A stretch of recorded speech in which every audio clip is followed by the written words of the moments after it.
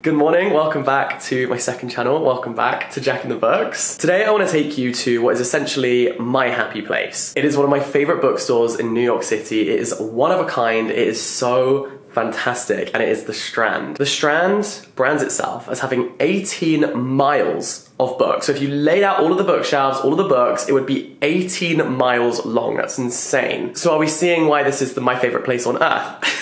Maybe. And I wanted to take you today and show you around. I am kind of in the mood to buy some new books because I ticked one thing off my to-do list today, therefore I deserve it. Therefore I deserve more books. I had such a fun day yesterday. I went to this show, it was a musical. It's Some Like It Hot. It was so brilliant. The dialogue was like the best I've ever seen on Broadway. And I actually got rush tickets, meaning I got the tickets on the day. So you have to go to the theater at like midday. I woke up at 11:55. It was a Sunday. I'd been out the night before, and also the clocks changed. So it was actually kind of like 10:55 really. At least that's what I'm telling myself.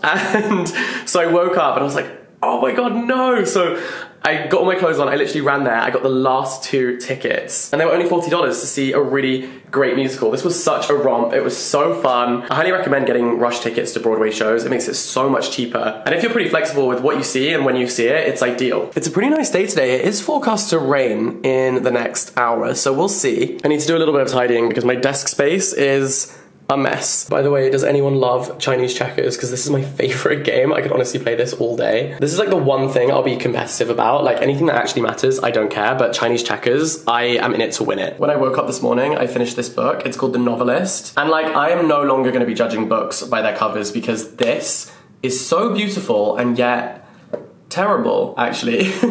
It's basically the morning routine of this guy who is trying to work on a novel, but he keeps getting distracted by things like Twitter and Gmail, and I don't know if I've ever said before that a book is full of shit, but this book is quite literally set on the toilet for like quite a large proportion of the novel. He's like sitting on the toilet having thoughts, and it's just very, very graphic. It talks about like toilet paper getting stuck in his butt hair. Like, I was sitting here like, what the hell am I reading? I know it's meant to be satirical. I think a few people in the publishing industry who write books will be like, oh my god, so relatable.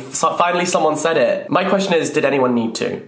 What was it necessary to write that down and immortalize it? I don't know. I felt like it wanted to do something clever, but it just didn't for me, so I wasn't a massive fan of this book, unfortunately. I am a massive fan of that cover though. I think it's absolutely stunning, so well, you know, you win some, you lose some. I also got some book mail of some books that are nominated, well, they're shortlisted for the Rathbones Folio Prize, so this, I think, is gonna be my next read. It's a poetry collection, and I started to have a flick through, and I think it looks so experimental in the way that it explores form, and the one poem that I've read so far was absolutely stunning, so I think this is gonna be, yeah, next on my TBR. Maybe I'll even take it with me for my subway journey to the Strand. Now that's an idea. But I actually wanted to talk to you today about how to avoid an emergency.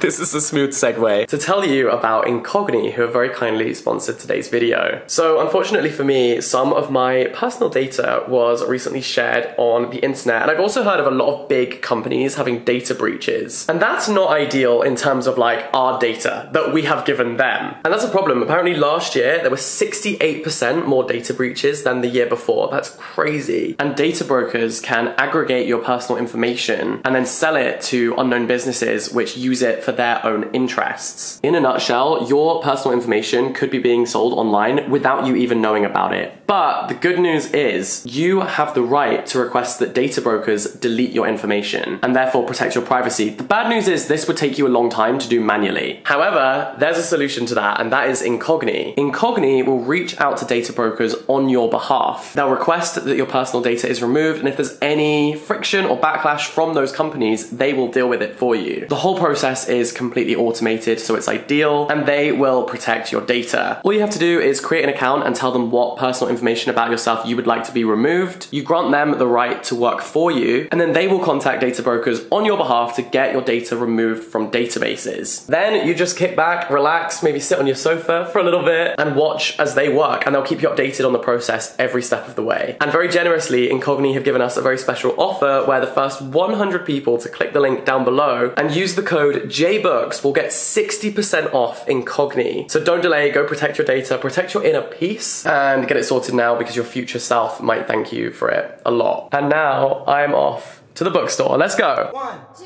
3, let's go.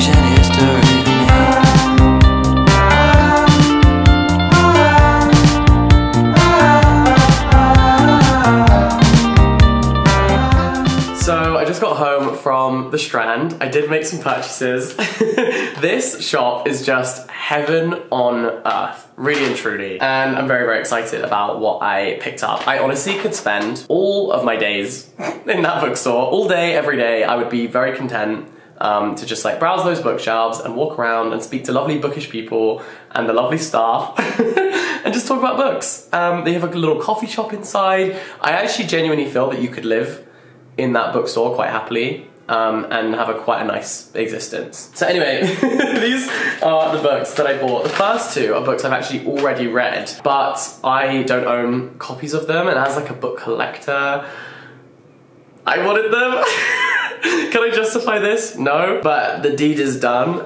Firstly, I read this book a couple years ago, but I borrowed it from the library. And this is The Art of War by Sun Tzu, and it is this Chinese book which was written during like the 6th century, I think. And it's sort of all about like military strategy. Now, hear me out. This book and the messages from this book have informed a lot of idioms and ideas and metaphors that are now used in popular vocabulary and everyday speech. And so I was really interested to read it. Did I think it was good? I mean, it's not as like relevant now as it was back in the day. It is all about like outthinking your opposition, which isn't necessarily something that I have to do very regularly. Like when I'm out on the streets of New York, I'm not necessarily employing these tactics, but it was just interesting for me to read. You know, I have studied Chinese politics a lot as well at school, and so this was really informative for that. I don't know, I liked this copy of the book and it was $8 and I thought,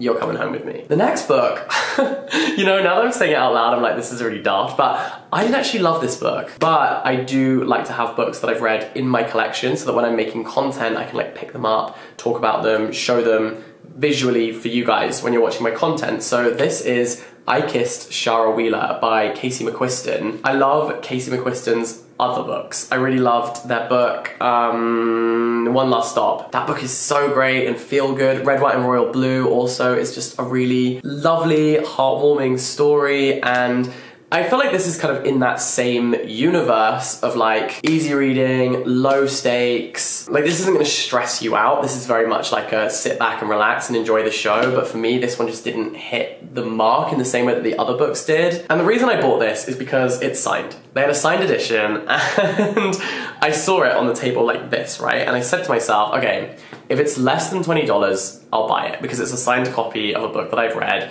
and an author that I really like, and it was $19.99. I'm not even kidding. Like, I swear, it says it in there. Oh, it says it on the back, $19.99. I swear to God, it was 1 cent less than what I'd said, so it went in the basket. Now for some books that I'm excited to read. Which one first? Let's do like a random lucky dip. Oh, this I've wanted for ages. Just by Looking at Him by Ryan O'Connell. A raucously funny, achingly real, and irresistibly touching debut novel about love, living with disabilities, and fighting addiction from the creator of Special and co-star of Queer as Folk. The reason I was so drawn to this book is that it's written about someone with cerebral palsy, and this is something that I don't really know anywhere near enough about, and I've never read a book about someone with cerebral palsy. And for me, it's really important to constantly be diversifying my reading, reading different voices, and reading about different experiences of the world. And so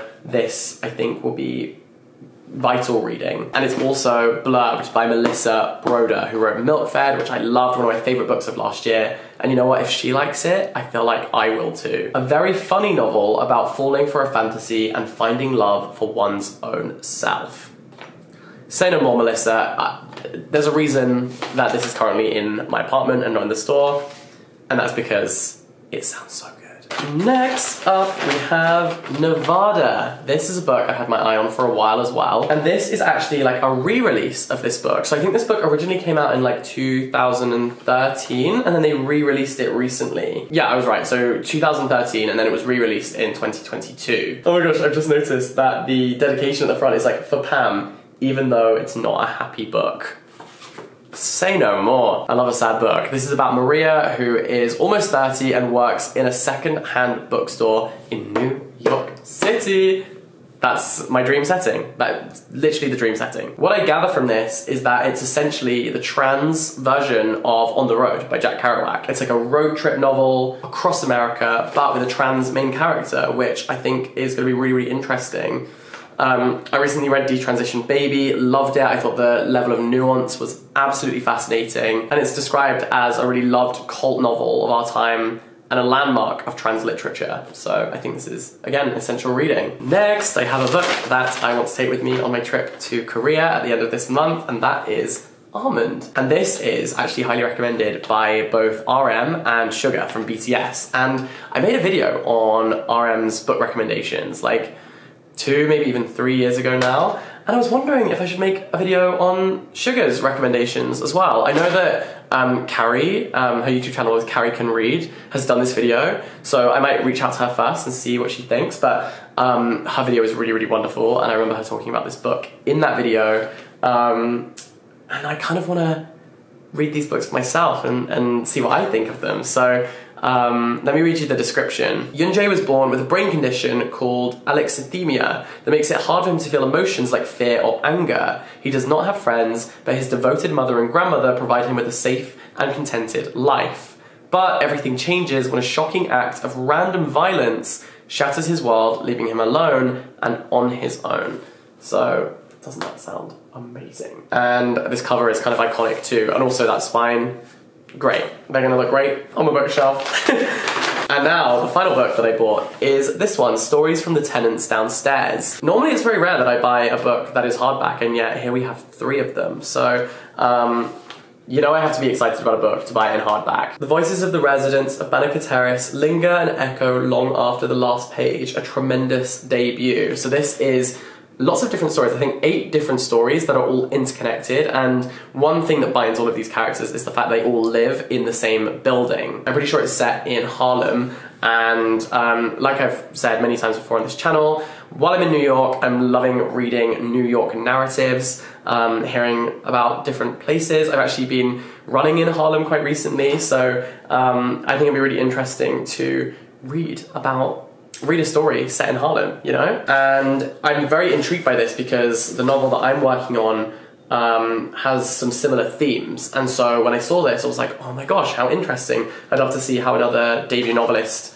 tackles these ideas. So yeah, we have 8 short stories, and it's really interesting. So the contents page has like a name for each story, and then the narrator and the flat they live in. So you've got like 14D, 6B, 3A, 12H, 24M. Oh, interesting, 2 of them live at 6B. I think we're in for a ride. And so that is my book haul from The Strand. Thanks so much for watching this video. I hope that you enjoyed it. Thanks for coming along with me for the day. Massive shout out to Incogni for sponsoring this video. Make sure you head to the link down below to check it out. While you're down there, you might as well press subscribe and give this video a like, and I'll catch you very, very soon. Bye-bye.